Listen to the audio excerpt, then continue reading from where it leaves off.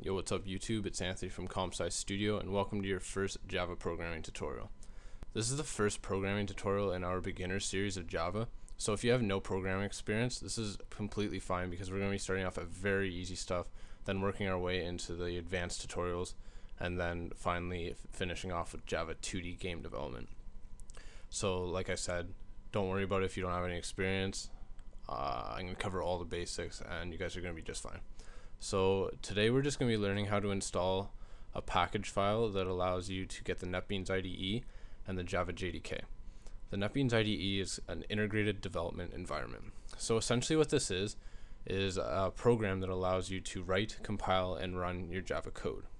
And the Java JDK is a Java development kit, which is just the files that you need in order to program in Java. So let's go download that right now.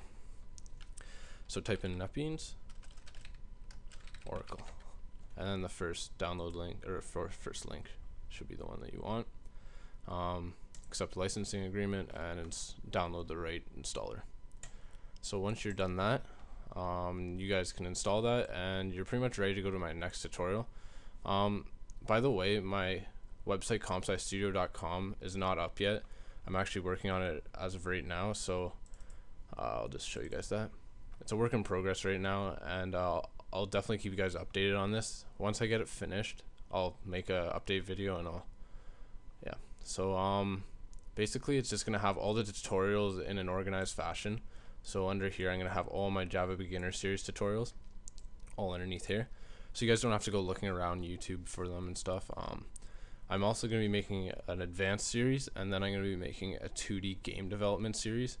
So that's gonna be really cool. I'm pretty excited for that. And I'm not just gonna be doing Java programming, so if you guys want to learn more than one language and stuff, I'm gonna be teaching like C#.